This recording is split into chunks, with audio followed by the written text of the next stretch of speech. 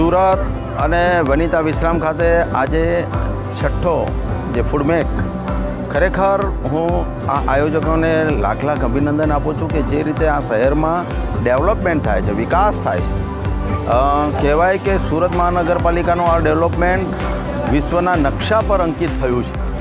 વર્લ્ડમાં fastest growing સિટીમાં જે રીતે સુરત સિટીનું નામ આવે છે, એ રીતે ફૂડ ઇન્ડસ્ટ્રીમાં પણ આ ઉદ્યોગના સાહસિકો, નાના ઉદ્યોગકારો જે શરૂઆત છે, પોતાની જિંદગીની શરૂઆત કરે છે, એ લોકોને પણ આવા પ્રકારના પ્લેટફોર્મ મળ્યાથી તેઓ ગુજરાત અને દેશમાં ફૂડ ઇન્ડસ્ટ્રીમાં નામના કરે તેવા હેતુથી આ આયોજનો થઈ રહ્યા છે।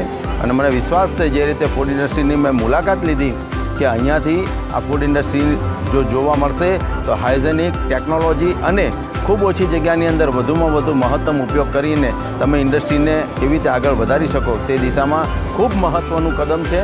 હું તો એવું કહીશ કે આવનારા દિવસોમાં સુરત મહાનગરપાલિકાની જ્યાં જરૂરિયાત ઊભી થાય ત્યાં અમે સાથે હાથ મિલાવીશું અને આ પ્રકારના ડેવલપમેન્ટને આ વિકાસ કહેવાય, આને પણ આના થકી જ શહેરનો વિકાસ થાય, ઇન્ડસ્ટ્રીનો વિકાસ થશે તો શહેરનો વિકાસ થશે।